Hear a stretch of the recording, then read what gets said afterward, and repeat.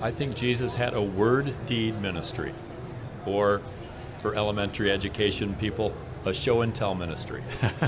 So he said your sins are forgiven. He declared that, and then he showed that it was true by letting the person walk, by healing him. And he does that over and over again. For example, in John chapter 8, he says, I'm the light of the world. He says that. And then he shows that it's true by giving sight to the blind man. He says, I'm the resurrection and the life. And then he shows that by raising Lazarus from the dead. So it's a holistic ministry that Jesus has.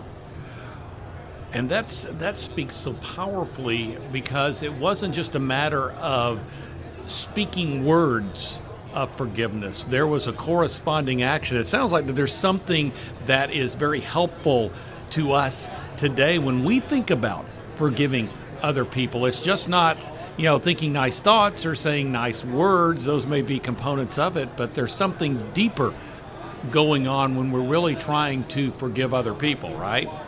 Well, psychologists have been studying forgiveness for the last 30 years. In fact, the government has given more grants to study forgiveness and unforgiveness than any other research area for psychology. No, that's amazing. Isn't it amazing? Yeah. So what they found is that unforgiveness leads to anxiety, depression, higher risk of heart attack, stress, strokes, the emotional problems of bitterness, anger, guilt. Spiritually, if you read spiritual warfare experts, they will say that unforgiveness is the biggest open door that we can give to Satan, the biggest one.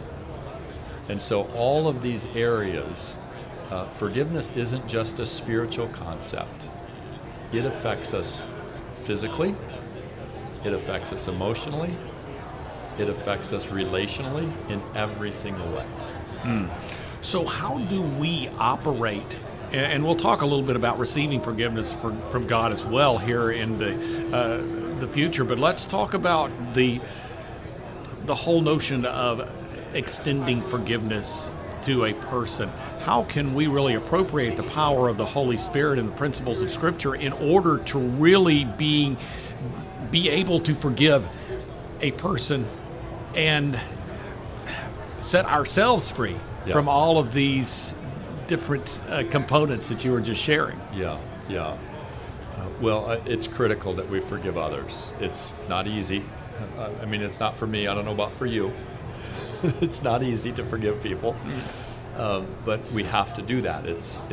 We're called to biblically, and it sets us free in all of these other areas.